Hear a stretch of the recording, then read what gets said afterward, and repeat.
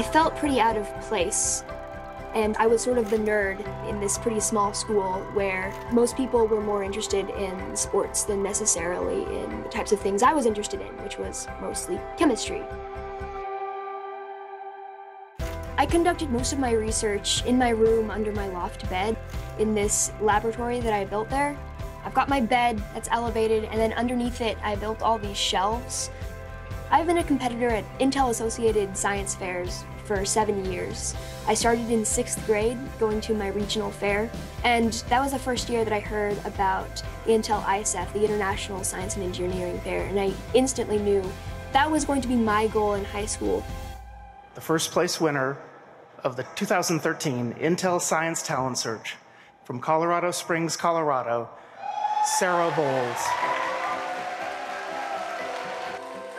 I never really thought that something like that could happen to me. Really, STS was in many ways a culmination of my experience doing research in high school.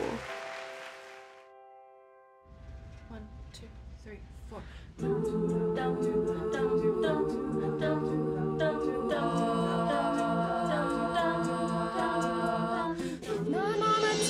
I go to MIT and I really love it here. I think it's just about perfect for me. It's got this really eccentric, quirky, nerdy flavor and culture, and it puts a lot of emphasis on research and discovery.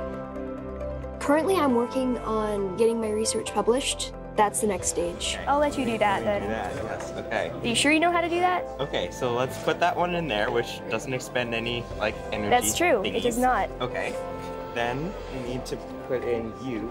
Science is beautiful because it's trying to puzzle out all the little facets of reality that we can see with our own perception. To see the world in a grain of sand and heaven in a wildflower, to hold infinity in the palm of your hand and eternity in an hour. That's what science is to me, and that's poetry, so that's art and science.